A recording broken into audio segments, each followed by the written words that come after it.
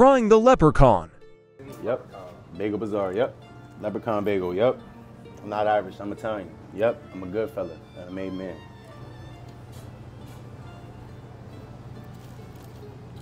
Wow. What are you thinking? It's like the texture of the Oreo. That's fire though.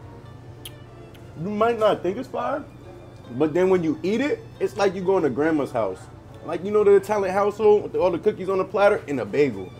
Try it again though. It's like you need a double taste, hold on. That's how you know it's good, because I'm going back for seconds. Mm-hmm.